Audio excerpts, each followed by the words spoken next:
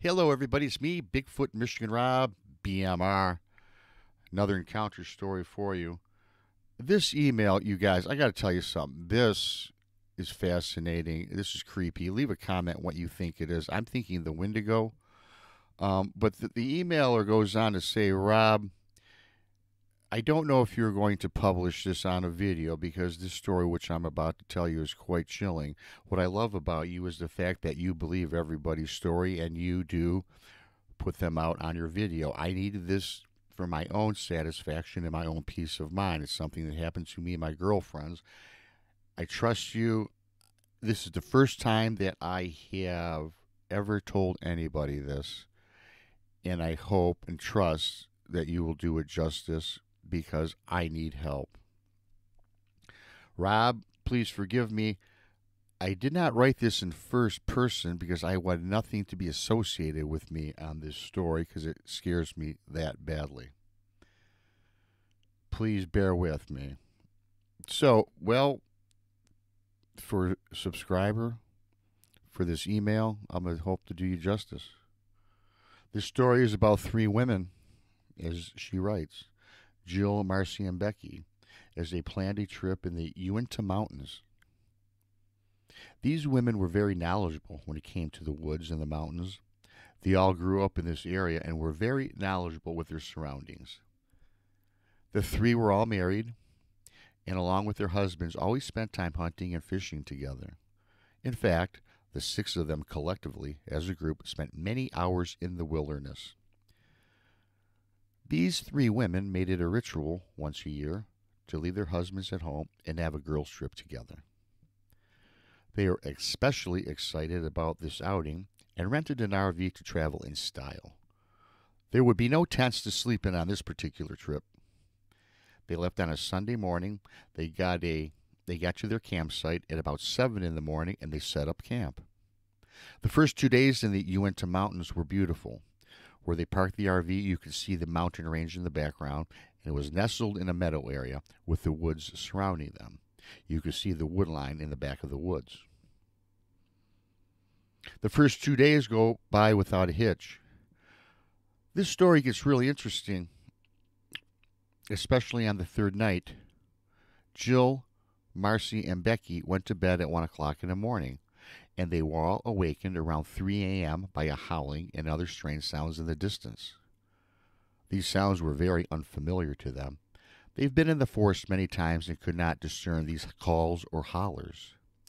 They knew what coyotes, foxes, and bears sounded like, but these sounds they could not pinpoint.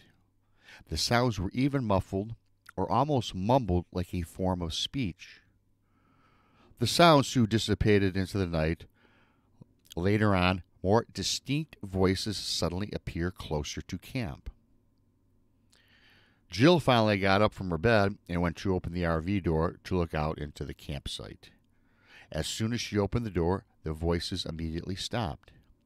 The three women are somewhat apprehensive and a bit tepid about these strange voices, not to mention the earlier growls of unspecified animals.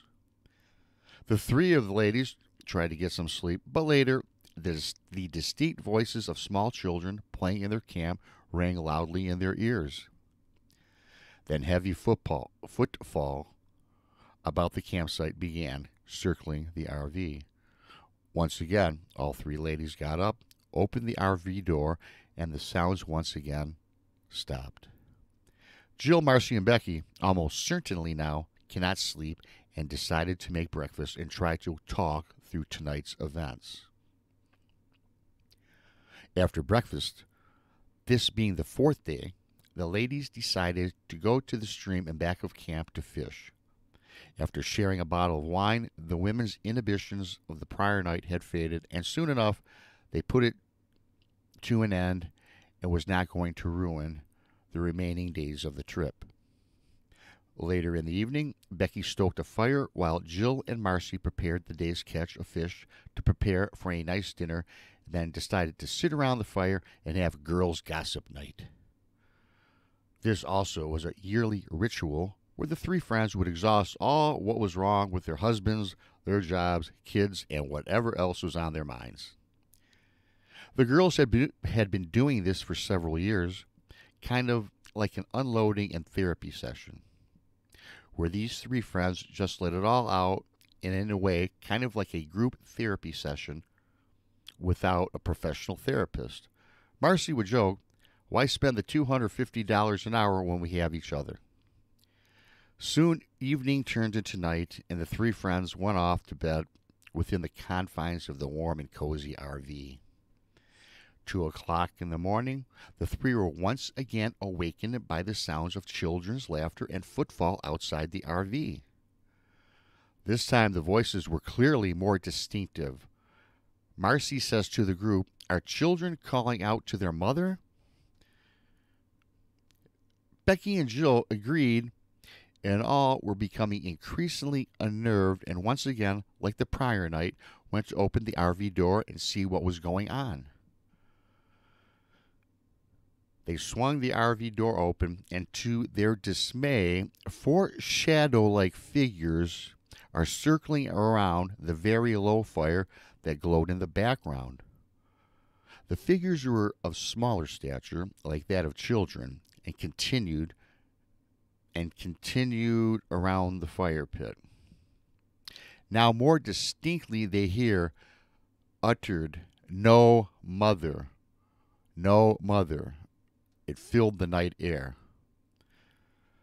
Asphyxiated at this sight, Jill yells out to these children, or shadow-type children, when abruptly the entities stopped and glared back at the three women, exposing red eye shine, and the smaller faces now became more distinct and glowed a pasty white.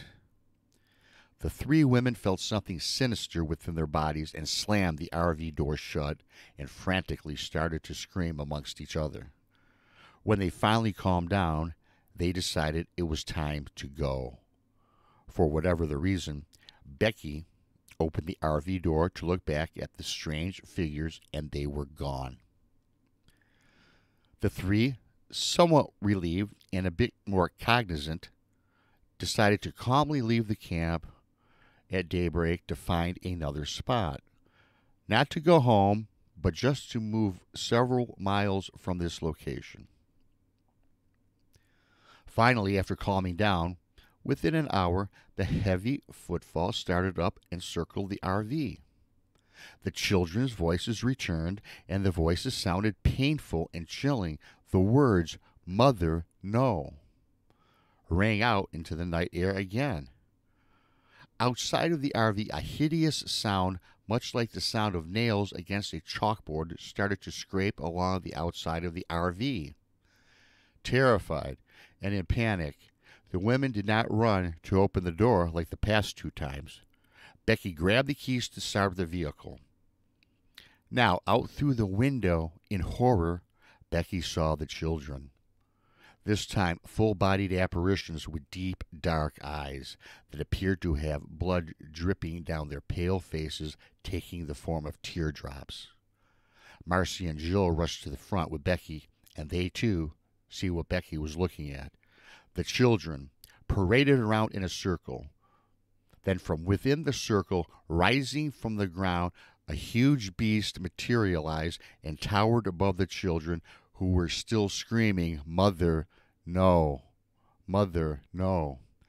This beast was covered in tattered and torn hair. The face was that of a sinister-looking woman, and sitting on top of her head was an antler rack.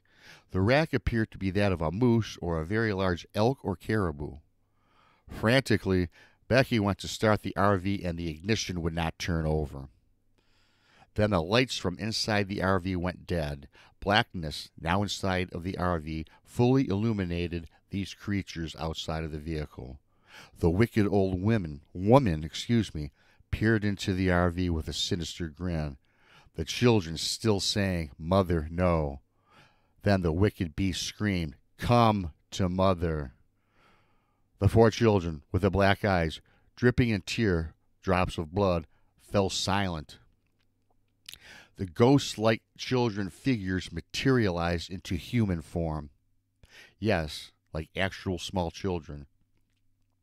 The monster, in one fell sweep, cast a black mist about the children and disappeared into the night. The RV regained power. The vehicle started and the three women sped off into the night. The three have never spoken of this night until now.